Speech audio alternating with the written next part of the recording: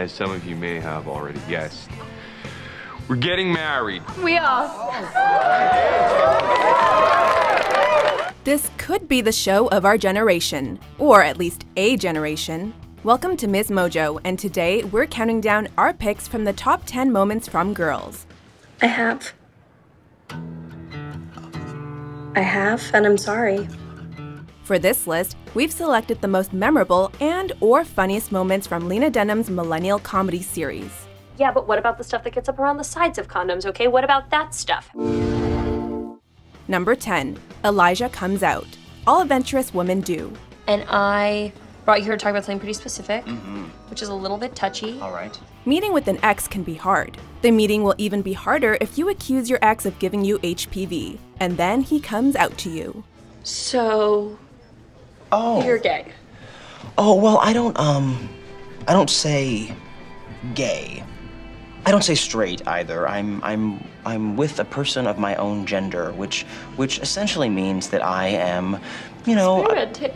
This is what happens to Hannah in just the 3rd episode of the series. Suffice it to say, she does not take it well, and the evening goes even more downhill from there. After the exes start getting defensive, they begin to hurl hilarious insults at one another. This fruity little voice that you've put on Excuse me? is a new thing. Fruity little voice? Keep it down. Seeing Elijah take down Hannah's logic is uncomfortable, but also somewhat satisfying, and ends with some unforgettable last words. Your dad is gay. No. The character of Elijah Krantz turned out to be so popular that actor Andrew Rannells was upgraded to series regular as of season 4. Ah! What are you even doing? Calm down. On the way here from the airport, 2 people asked me if I was Blake Lively's husband. I was amazing! Number 9. Shoshana's Crackcident. Welcome to Bushwick, aka the Crackcident. I've been looking for you. I just had this crazy realization. It's kind of amazing, and I'm gonna share it with you right now, okay? Shoshana is the youngest and most naive of the main girls, and never is that more apparent than when she accidentally smokes crack at a warehouse party. You smoked crack. You smoked some crack. Oh my God, don't tell my mom. Don't even tell me. I matriculated NYU and I just smoked crack. What's gonna happen? Already possessing a bubbly personality that verges on insanity, she becomes unhinged and runs away from her friends after taking the drug. This leaves her with Ray, whom she barely knows. Shosh on Crack is funny enough, but what makes the scene even better is the development of her relationship with Ray, which only grows more complex as the series progresses. There are a lot of lessons to learn from these girls, but not to smoke from a mysterious pipe is arguably the most important. At least from this scene it is. But I could, massage you in a non-sexual way? You want to massage my groin in a non-sexual way? Yeah. If it'll help. Number 8. Charlie's Return. The Panic in Central Park. I love you. Maybe I'm an idiot for it, but I always have. Christopher Abbott's abrupt departure from the series after the season 2 finale left Marnie without her longtime boyfriend Charlie, just after she got serious with him, and she hasn't quite been the same since. I mean, we bought the ingredients to make grilled pizzas, and we were going to make grilled pizzas, and the day we were supposed to do that, he left me. His surprise return in season 5 was just what she needed, but not in the way you would expect. After spending a night with him and thinking about running away, she discovers his newfound drug addiction, and her dream is shattered. Charlie? Charlie. Yeah. What the f is this needle? Oh, I'm diabetic. This heartbreaking reveal marked a major turning point in Marnie's character development, and helped her to realize that she's the only one who can make herself feel finally fulfilled. I don't want to be married to you. Number 7. Being honest is fun. Beach House.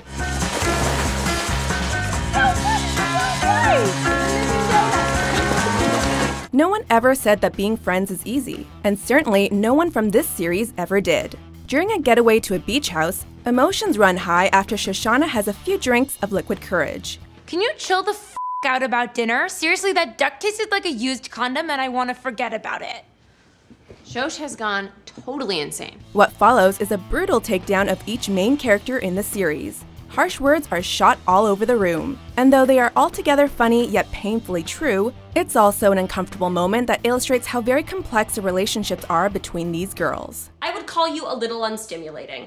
Unstimulating? What are we in, like a f***ing Jane Austen novel? What do I want to be like you? Like mentally ill and miserable? When the dust has settled, the foursome makes up with an impromptu dance, and it's clear that they can make it through anything.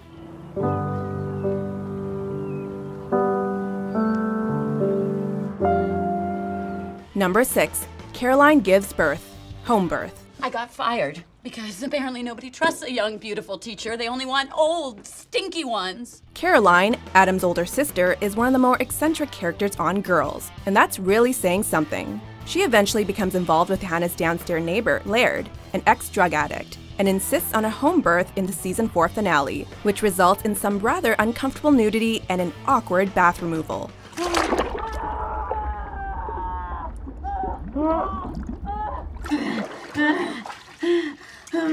I saw a foot. Ultimately, she has to be taken to the hospital before she can pay homage to her friends by naming her child Jessa Hannah Bluebell Poem Schlesinger Sackler. 4.5 pounds of pure love and forgiveness. It's also an unexpected moment for Adam's character, who tells Hannah that he wants her back. I miss you so badly. And I think I just got lost in it all. And I didn't hold on to the right stuff, and I let my center move. And I just got lost. Number 5. Sorry, that wasn't for you. Hannah's diary. What? What's up? Girls doesn't shy away from the uncomfortable side of sex. When Adam, Hannah's friend with benefits, sends her a photo of his privates, she's confounded, but somewhat proud. It's him. Oh my god. I don't know. It's probably like his asshole wearing a friendship bracelet. That is, until he points out that it wasn't actually meant for her.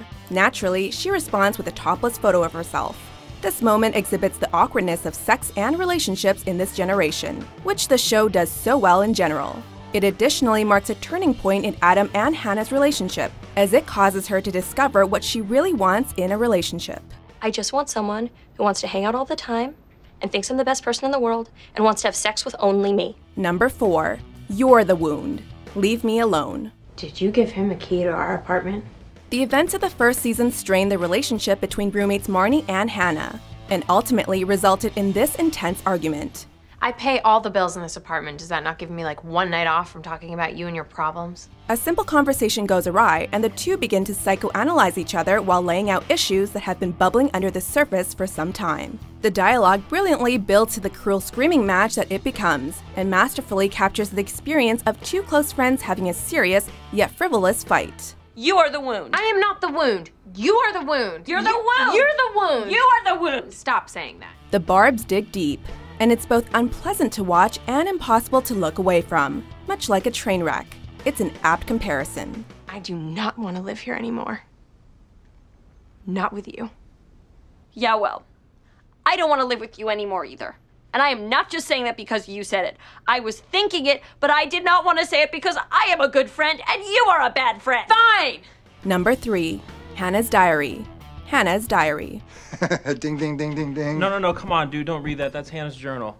In a show with no real villains or heroes, it's not surprising that there are times when it's hard to decide who's in the wrong. Case in point, when Charlie and Ray snoop around Hannah's room, the discovery and reading of her diary by Ray leads Charlie to question his relationship with Marnie. What? Hey. Huh? What's up? Nothing. Let's go back to that table. We got a lot of work left. No. What? Let me see it. Dude, your girlfriend is the most boring person on the planet. Charlie subsequently decides to perform her writings as a song in front of both of them at his concert. It's an uncomfortable moment that's difficult for everyone as they slowly discover what's happening, except for Shoshana. How does it feel to date a man with a vagina? Doesn't she want to feel an actual penis? Is this a love song? Marnie's cold exit from the scene stings almost as much as ice down Hannah's shirt. Thank you very much for all coming out, and everyone have a great night.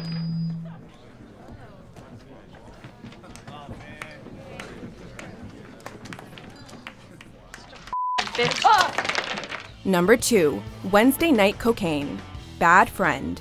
This is not going to be a night of driving around in your mom's Volvo with a bottle of cough syrup and a box of cold McNuggets. Putting Hannah and Elijah together always proves to be comic gold, as does giving the characters hard drugs. And when you put both of these things together, this is what we get.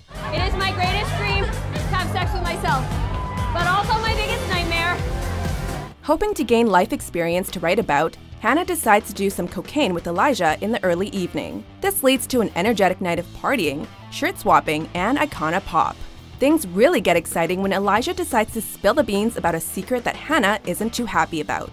It's just amazing. I feel like I just want to be so honest with you right now. I want to be super honest. I want that. Like I want to tell you that I f***ed Marnie. The night ends with a particularly vitriolic speech from Hannah and a fight with Marnie, as well as with Hannah losing yet another roommate. You know you're moving out, right? Me? Yeah, you are not gonna live with me anymore. Full of bad decisions and complicated interpersonal relationships, not to mention a hookup between Marnie and Booth Jonathan, this episode is everything that makes girls so much fun.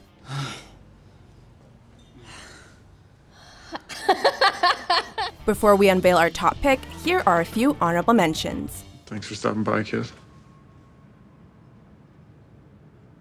Thank you for stopping by. But maybe don't call me kid anymore. Okay, sure. You've never done it before. And thusly, I am teaching you how it's done. And, you know, that's a lot of power, which I don't know if I deserve. Okay. But I probably do. I want to be balls deep in something, and I don't even care what it is. No more excluding me, Mary Poppins. It's not fair. I want to be part of the group. That will never happen. Just... Scissor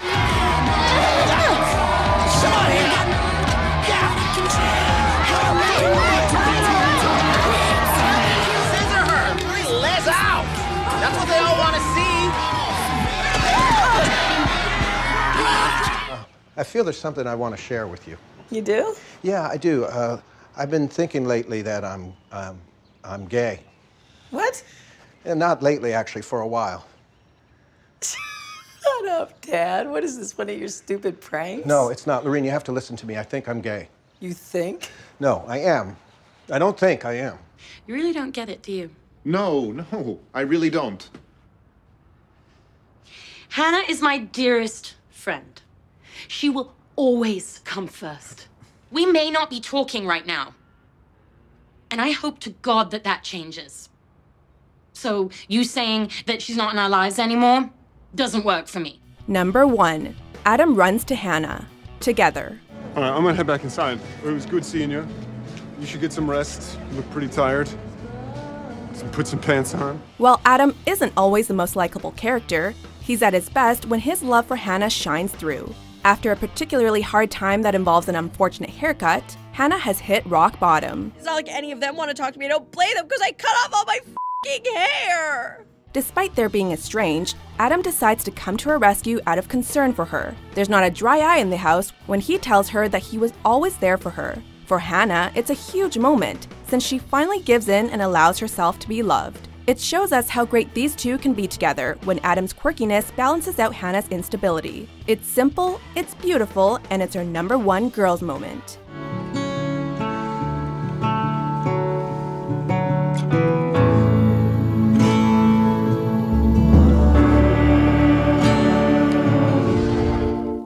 Do you agree with our list? Yeah.